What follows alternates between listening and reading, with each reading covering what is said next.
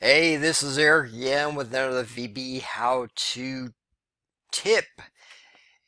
To make sure that you get all the tips, make sure that you click on the button to subscribe to the channel.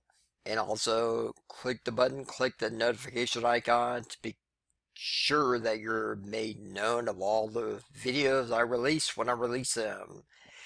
So today's video is on VBA message box new line, adding a new line to your message box. So, and the first example, I have two examples here. Why you want to add a new line to your message box?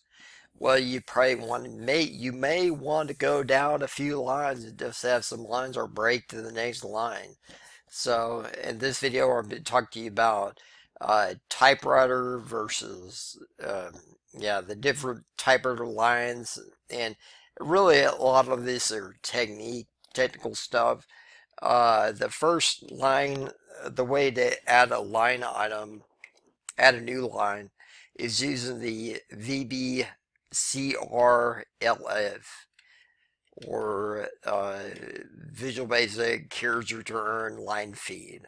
Okay, and this is the enumerated. I think this is using the character 13, but it's the VBA way of doing things, or the line feed, and it's pretty much universal over all the Visual Basic, all the Microsoft stuff. VB CRLF. So, and here's my example when I run it. Please try your operation again. Notice that again is on the next line.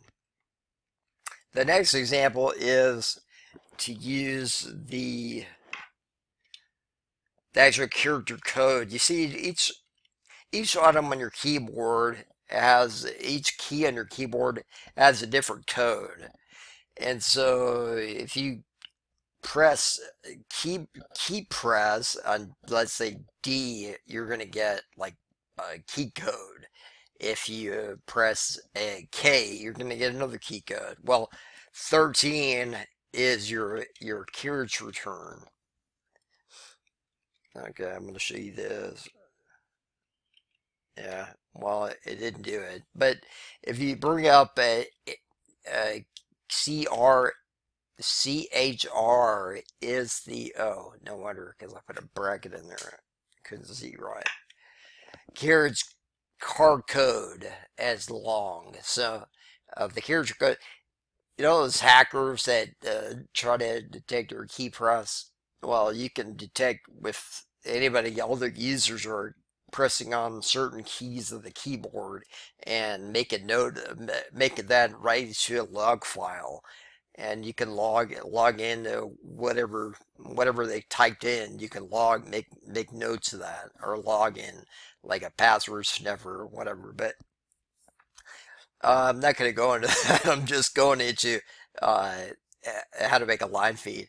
So CHR, the character code is 13, and then I'm putting this character code 10 on here, and I'm getting pretty much the same thing as up here.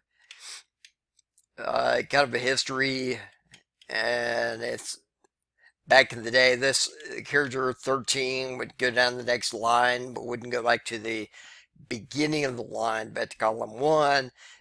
Character 10 would go down to the next line, but would go back. So I'm using character code 13 and 10.